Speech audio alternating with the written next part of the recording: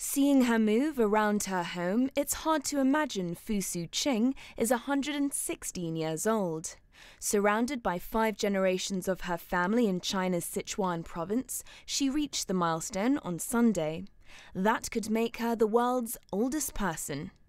Born in 1897, Fu has applied for a Guinness World Record to recognize it. She's one of 48,000 centenarians across China. A remarkably robust-looking Fu Suqing still lives at home, washes her own clothes, and goes for walks. But more than diet and exercise, her family say the key to growing old gracefully is a state of mind. Her